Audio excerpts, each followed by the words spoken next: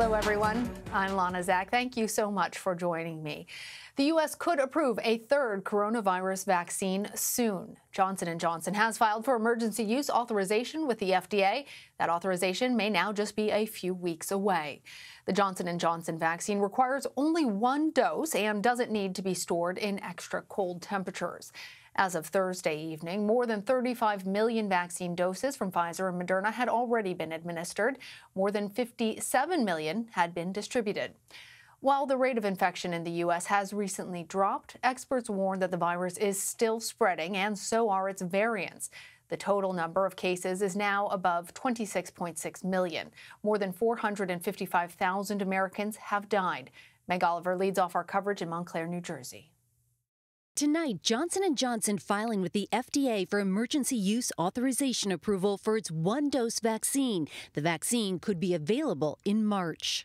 Even as restrictions ease, hospitalizations and new COVID cases decline, the concern grows among the nation's top infectious disease doctors. This is not the moment to let our guard down. Within 6 to 12 weeks, we could be seeing the very worst of the pandemic to date. The virus is still spreading at extraordinarily high rates. My biggest concern right now is that people are fatigued, they're frustrated. Dr. Celine Gounder advised the Biden transition team and is an epidemiologist at New York University. These variants will continue to spread, continue to mutate, and at the end of the day, we could end up having vaccines that no longer work. There are some reports saying they could become dominant by March. How lethal could it be? A person infected with that strain is more likely to have severe disease and die.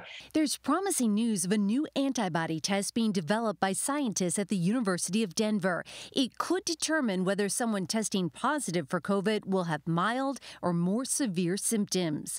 But tonight, reopening schools remains an enormous obstacle, some still operating virtually after almost a year. Megan Kaluza teaches special education in a San Francisco public school, but wants proper protocols implemented before returning to the classroom. We truly believe by pushing to ensure that all the appropriate safety measures are in place, that we're doing what's right for our children and their families.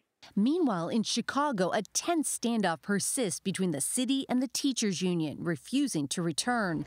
Mayor Lori Lightfoot says they've spent more than $100 million on ventilation, masks, and safety protocols. Black and brown kids who look like me, coming from circumstances like the one that I grew up in, who are struggling and are failing. We are failing those children by not giving them the option to return to school. Tonight, the mayor of Chicago says time has run out for the nation's third largest school district and is telling the union they need a deal by midnight. Meanwhile, the union says they're working in the 11th hour to reach an agreement. Lana? For more, let's bring in infectious disease expert Dr. Amesh Adalja. He's a senior scholar at Johns Hopkins University's Bloomberg School of Public Health. Let's start off, first of all, by talking about these variants, especially the ones that were first identified in South Africa and Brazil. We understand that it's more difficult to identify them here in the United States. Why is that, and how have these new strains impacted our path to recovery? The reason it's more difficult to identify them is that we're not sequencing enough of our positive test results. Probably only 1% of our cases are getting sequenced to look and see, is this the original type of the virus or is this one of the variants?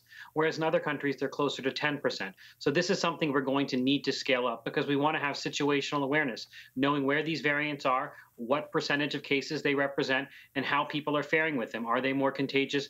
How are people who are vaccinated doing when they get exposed to these variants? All of that's very, very important as we move forward into this next phase of the pandemic. And Dr. Adalja, some manufacturers are working on improving their vaccines to be ready for any variant, but there are thousands of variants out there and may continue to develop. Researchers believe that our current vaccines actually do work against the new strains. So can you help us understand what improving a vaccine might look like? So it's important to know that our current vaccines do work very well against the variants when it comes to what matters: serious disease, hospitalization, and death. What we're seeing with the South African variant and probably the Brazilian variant is that the vaccine isn't as protective when it comes to getting infected or having a symptomatic infection. So when we improve a vaccine, what it does is basically kind of tweak it. And the fact that we use these vaccine platforms that really didn't exist a decade ago makes it a much easier prospect to actually just modify the vaccine in such a way that it reflects the changes in the protein of the coronavirus, the spike protein that's mutating in these variants. Most variants are not going to need this, but I do think that there has been some concern raised about the South African and Brazilian variants, so that you may see companies, and there are companies, talking about doing this ahead of time. Hopefully, we don't need to deploy them. Hopefully, we can stay ahead of these variants so that our current vaccines will work. But I think it's important to know that there may be a chance that we might have to update them. But it's not for preventing severe disease or death, but maybe just to give just a little more protection on symptomatic disease. And Dr. Adalja, you are an expert in infectious diseases. British researchers have launched a new study to test the efficacy of mixing and matching coronavirus vaccine doses.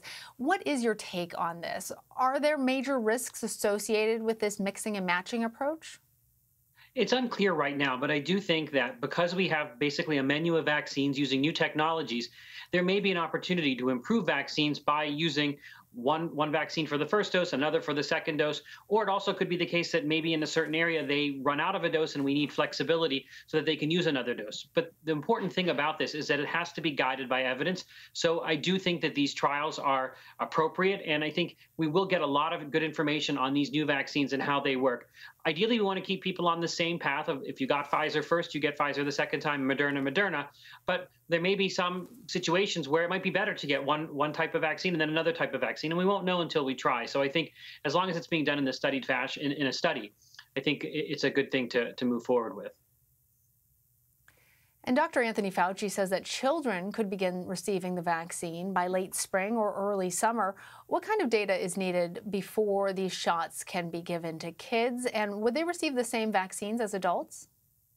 Not necessarily. You have to remember that any vaccine is a risk-benefit calculation, and we know that children, thankfully, are spared from the severe consequences of this disease. So the risk-benefit ratio that a 9-year-old faces when debating whether to be vaccinated versus a 90-year-old is very different. So we want to make sure that the side effects are tolerable and don't outweigh the benefits that they get from this. We also want to make sure that their bodies react to the vaccine in the same way, that their immunity is the same, and it may be eventually that a different type of vaccine against coronavirus is used in children. It may not necessarily be the Pfizer or the Moderna. It may be something we don't know about.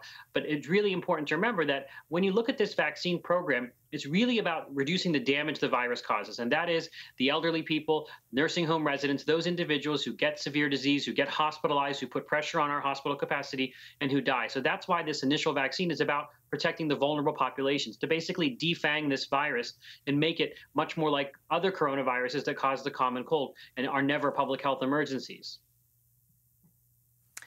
Dr. Adalja, thank you for joining us. Thank you.